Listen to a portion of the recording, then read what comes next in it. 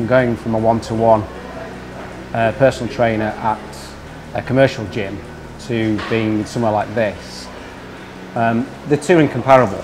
It's training in groups again works because you're training with people that are different levels but are trying to achieve the same goal. You can find something that's a similar level to you, then it introduces competition. And if you're not particularly competitive, all of a sudden you do realise that you are competitive. And then there's also the opportunity of training somebody who's much stronger or fitter than you, and you can see relatively how you're improving against them.